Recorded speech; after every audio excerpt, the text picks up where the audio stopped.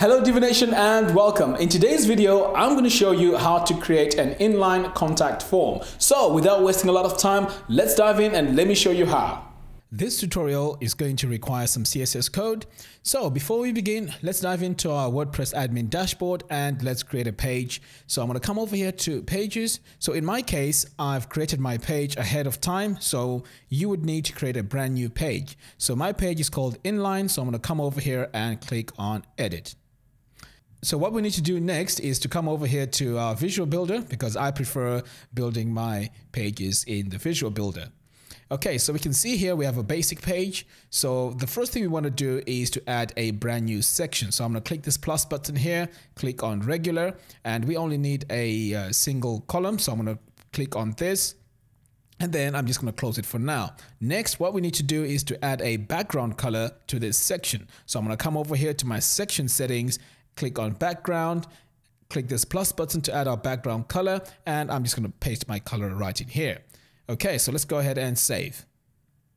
Now it's time to add our module. So I'm going to come over here and click this add new module button, and our module is going to be the contact form. So I'm going to click on contact form, and here we can make some changes or some adjustments. So the title here can be get quote, and success message, I'll just leave that blank. Submit button, we can just say send. We're going to come over here to the email, and this is where you have to add your email address. So in my case, I'll just put my email address in here, and the message pattern, I'm just going to leave that as it is. Next, let's take a look at the elements. So over here, display capture, I'm just going to say no. And then I'm going to come to the background, click on form background color. So here I'm going to add my RGB value for my form. So I'm just going to paste it in here. Now, if you want the exact settings that we're using throughout this tutorial, you can find this on our blog, which I've linked in the show notes below. So next, let's go into the design tab. So first off, let's go to the title text and let's choose a font called Later. And then we're going to make the font size 24 and the text color needs to be white. So I'm just going to select my white from here.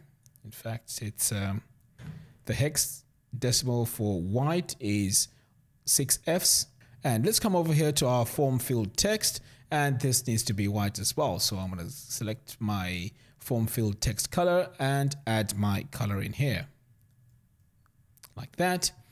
Next, let's come over here to border, and we need to make sure that use border is set to yes and our color is white. So this allows us now to see our form behind this blue background.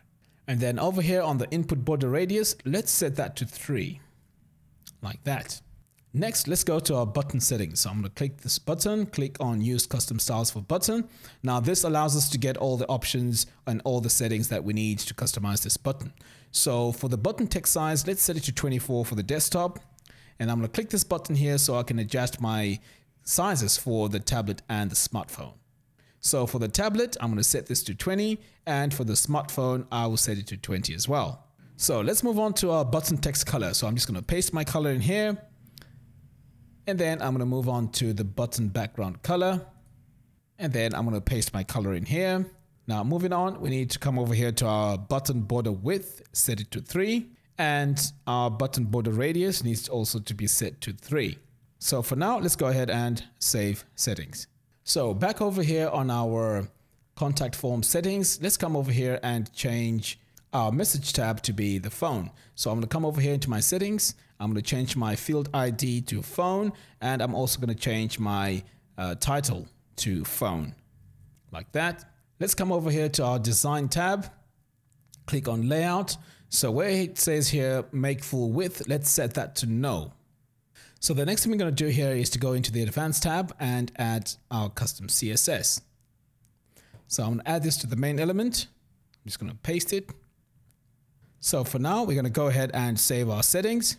So next we need to duplicate one of these options. So I'm going to come over here and duplicate our phone, go into the settings. Now with this, I'm going to change this to zip code. So I'm just going to enter my text in here to indicate that the field ID is zip. And then over here, I'm just going to call this zip code. And then I'm going to come over here to my advanced tab and add my custom CSS. So what I'm going to do here is I'm going to overwrite what I have in here and paste it. So far, we've adjusted the width and alignment of the phone and the zip code fields. Next, we need to do the same on the name field settings. So let's go ahead and do that. So we're going to come over here back to our contact form settings. So let's start off with the name. So I'm going to click on name in the settings. I'm going to go over here to the advanced tab and I'm going to paste my CSS code like that.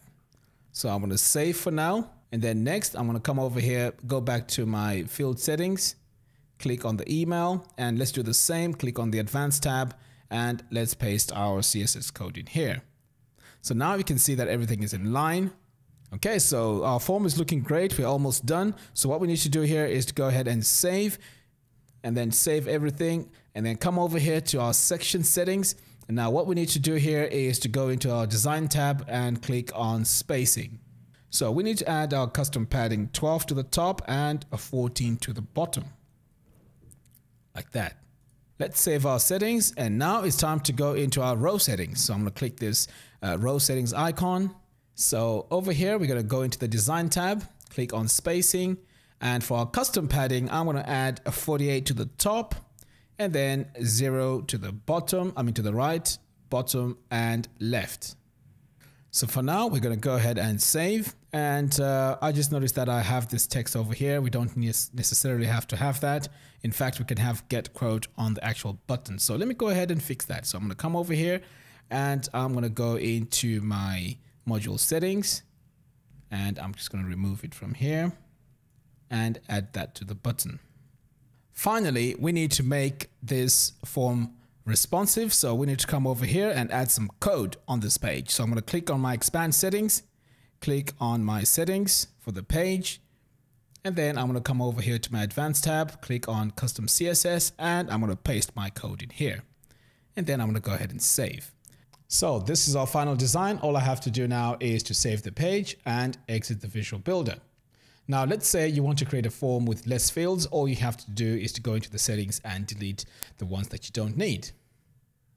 So there you have it. Thank you all for watching. If you like this video, please give me a thumbs up and do follow us on our social media platforms. By doing so, you'll be notified every time we release new videos. Until next time, thanks for watching and see you soon.